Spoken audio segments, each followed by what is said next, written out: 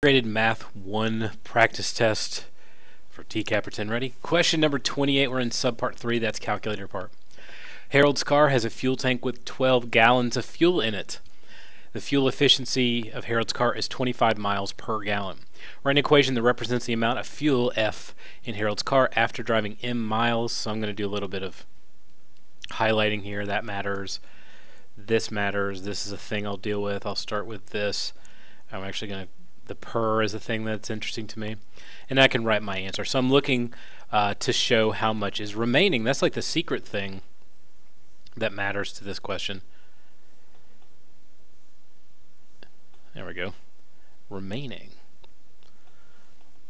So it's a little bit of a different look at the slope-intercept form. And why would I choose slope-intercept? Why is it not an exponent?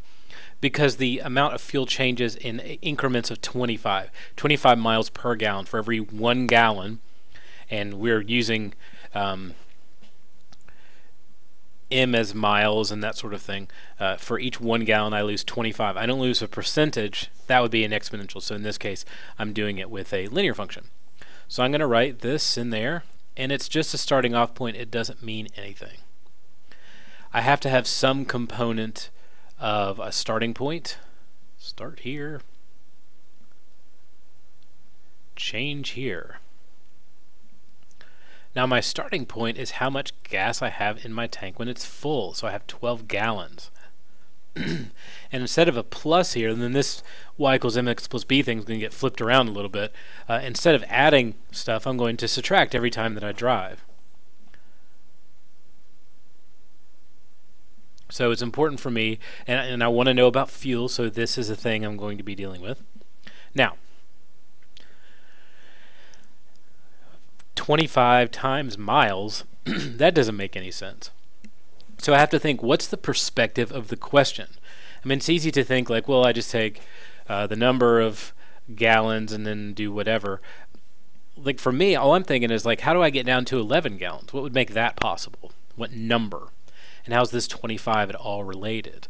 Well, if I had 25 miles to the gallon and I drove 25 miles, 25 divided by 25 gives me 1. That would give me 11. And this is miles per gallon, which is a really bad way to write that, but whatever. If you wanted to do it in the other form.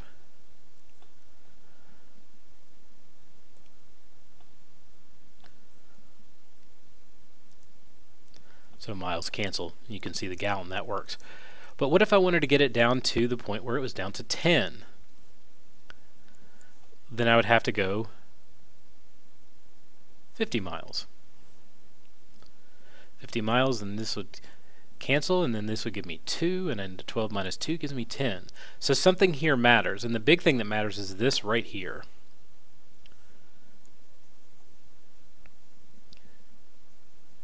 You'll notice that the miles, the 25 is on the bottom because I'm taking the amount of miles I'm driving and dividing by 25. How do I relate that back to my original problem? Well, I'm not looking for a specific amount anymore. I'm looking for a generic. So I need to take the number of miles that I've driven and divide by 25. So if you're in a situation where, or you could do, I think they do 1/25 times m, but I just want to do m divided by 25. It's the same thing. The key will say and equivalent, and this is one of the times the key is correct. But don't just go in and think like, oh, well, I'm just going to add some stuff or it's going to look like this. Test it out to see if it makes any sense. I use specific points in my theoretical function to see if it would work. I wanted to get down to 10 gallons. Well, what do I have to do to get there, and how is the 25 related to that? I'm not looking at it from a miles perspective. I'm looking at it from a gallons perspective, because they say how much fuel is remaining. So the perspective of your question matters into how you set it up, and it also matters in terms of what operation that you use to substitute. Like this is supposed to be times, and I guess if I did 1/25 times m, then it would look more like this. But to me, it's a division idea because I'm dividing the amount of miles by 25 to figure out how many gallons I'm losing over and over and over again. So that's number 28. A bit of a weird look. at what seems like a simple problem from the beginning, and is not super difficult as long as you take your time.